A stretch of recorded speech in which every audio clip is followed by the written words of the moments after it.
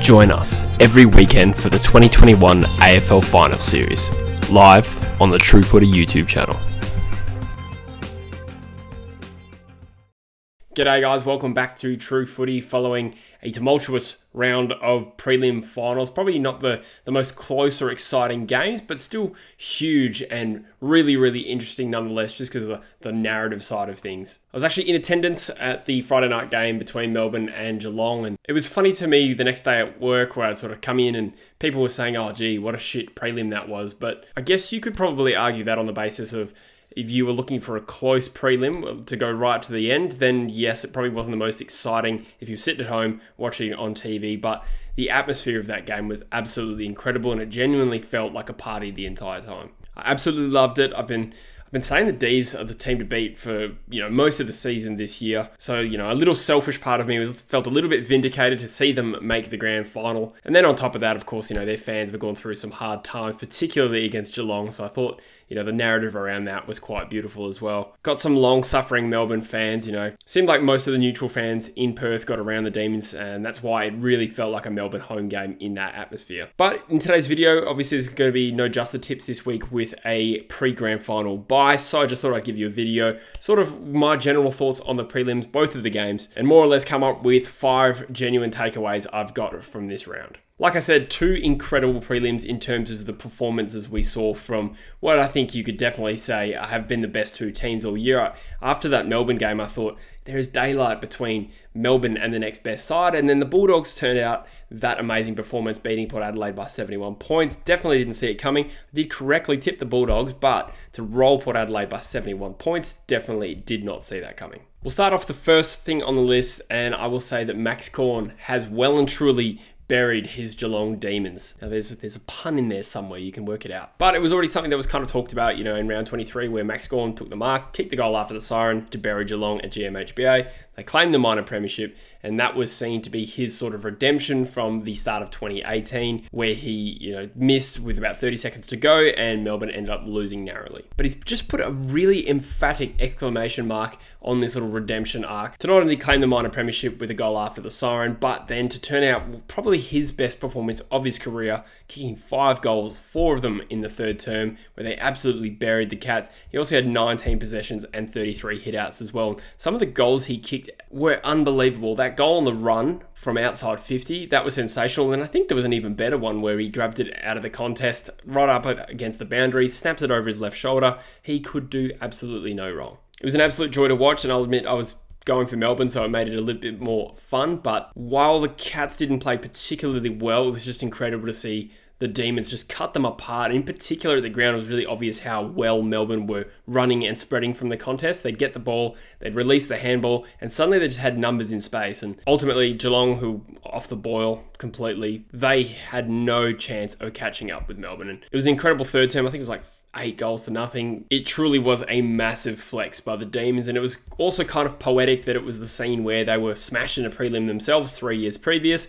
They've returned to the scene of the crime, put in an equally good performance. In fact, I would say this Melbourne side, if they win the flag, is looking like it could be one of the best premiership teams I've ever seen. But we'll put a pin in that for now because we'll see how things go in the grand final. The second thing I learned from the prelim finals is that the Bulldogs perfectly espouse the old cliche, any team, anywhere. Their ability to win big finals despite being the underdog or, not qualifying for the top 4, it's incredible to think that this team could end up with 2 flags in 5 years potentially and not have made the top 4 in that time. But their ability to win these finals, of course, in the first week of 2016, they smashed the Eagles in Perth. Then they beat the Hawks at the MCG coming off their 3-peat. They went to Sydney to beat the Giants and then play the Swans at the MCG, which is not their traditional home ground anyway, winning the flag from 7th. This year, they're kind of replicating that. They had a home final against Essendon, more or less taken away from them by COVID. That game became, obviously a neutral game down in Launceston, and, they not only won, but absolutely put Essendon to the sword. And they overcame the Lions by a single point in what was a phenomenal game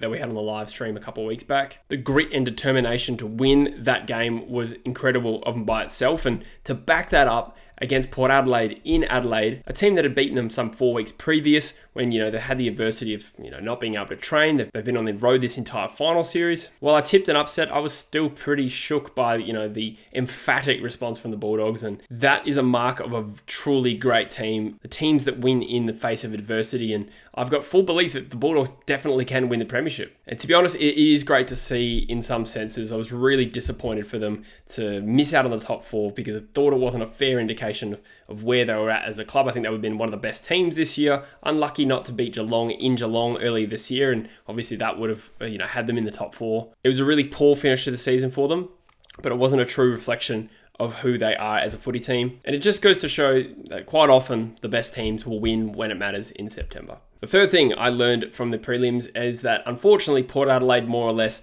vindicated some of the criticisms that people had over them through the course of the year. They've obviously been really high on the ladder all year, winning 17 games and losing 5, but their record against the best teams, they had home losses in Adelaide to Melbourne, Geelong and the Bulldogs, and they've also lost to the Lions in that time. It was that lack of head-to-head performance against the best teams that had people, including myself, doubting them a little bit on the big stage in September. They changed people's perception in the final round against the Dogs in Melbourne, but I think it's fair to say upon reflection, the Dogs were just horribly out of form.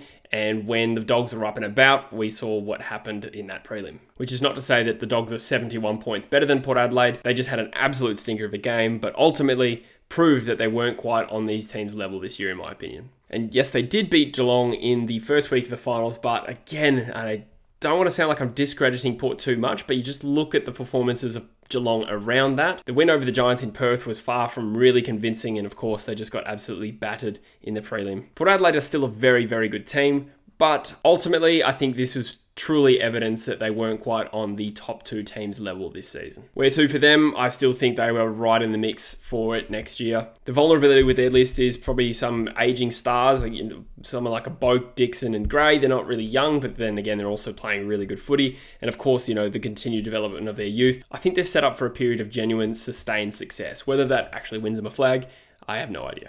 The fourth point I have about the prelims this weekend is more of a question around where Geelong's at and what do they do to lift themselves out of where they are currently. The last 3 weeks, their finals performances have not been convincing at all. And it's sort of conjured this little narrative that Geelong is cooked, but people also then forget they did come third and make a prelim. So you can sort of make criticisms around their slow ball movement and the fact that they've got so many older players in that team. I think they fielded 11 players over 30. Yes, they looked well and truly short of the Demons in the prelim, and frankly, it wasn't a great final series for them in general. But we can't just, sweep the entire season under the rug as a total failure. They made a prelim, they were good enough to be there, and genuinely were considered a genuine flag threat, especially when they were in good form earlier this season. A little bit came out during the week that they might have been playing with the flu. I tend to believe it. There's a horrible flu going around Perth, so while it does sound like excuses for sure, it would explain why that team got belted by 83 points in a game where I expected them to lose, and I think I tipped the Demons to win comfortably, but 83 points is, a whole different level of comfort. Geelong showed that their brand of footy is close to good enough. Just because they've been dubbed out at prelim, I don't think it's time to throw the baby out with the bathwater, so to speak. There does seem to be a little bit of a trend with teams who move the ball slower under the new rules. My team is a great example of that. So maybe they do need to adjust some things, but it's not panic stations. And in terms of their list management, yes, they probably do need to invest a little bit in the kids, but there is no need for a genuine list overhaul or rebuild, especially when Geelong have proven that they're a destination club and they can trade in, mature, established talent pretty much whenever they want. So when, your Selwoods retire, your Higgins, your Isaac Smiths, there's going to be a bit of cash for them to just sort of replenish that way anyway. That being said, still time to hit the draft, get a few kids in, and maybe just start to look at a bit of a transition, particularly if they don't start next season well. That's not the same as a rebuild though. You don't rebuild when you've just traded in the farm for Jeremy Cameron. The final thing I learned, and whether or not this is a thing that I learned or if it's just sort of something that I've concluded, I think we genuinely have the best 2 teams in the grand final this year, which is fantastic. You'd love to see grand finals that way. It's always nice when there's an underdog story in there, but Melbourne and the Dogs were the best 2 teams for most of this season. Both of these teams have showed incredible grit and resilience, and quite similar to last year, both of these teams have been on the road. Obviously, it was more extreme last year with Richmond and Geelong having been in Queensland for more than half the season.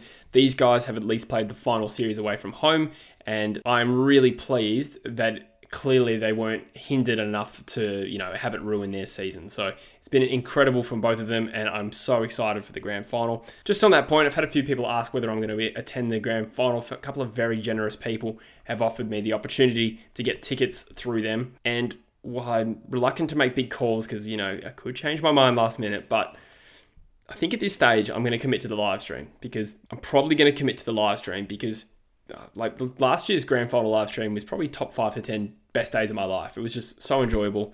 It's great for the YouTube channel. The views do really well.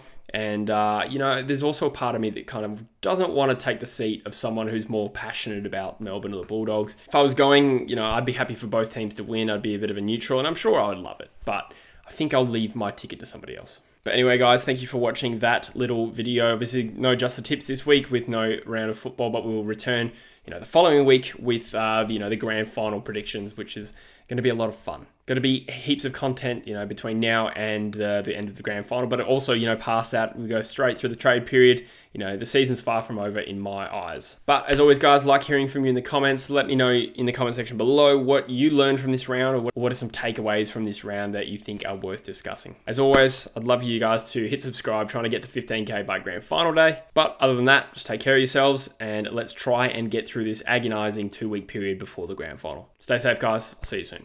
Cheers.